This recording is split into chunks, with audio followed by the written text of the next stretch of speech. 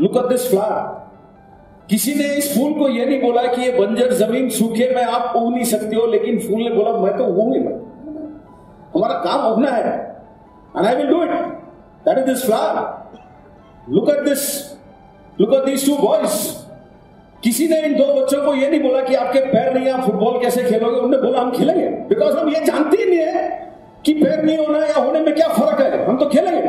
So they are playing football on the beach. Look at this lady. अभी आप बोलोगे why is a model और an actress on my slide. She is not a model और an actress. ये इसका picture है, और ये बचपन का वो हादसा नहीं है. After she finished her MBA, she was probably 22 or 23. In a car accident, she lost her leg.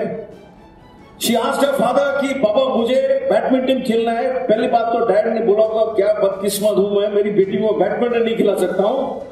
फिर ले गए and the story started from there. But story वहां खत्म नहीं होता साहब. Story finishes here.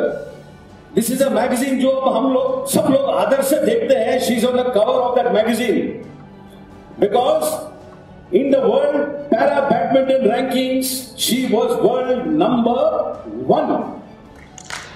That is perseverance. That is resilience.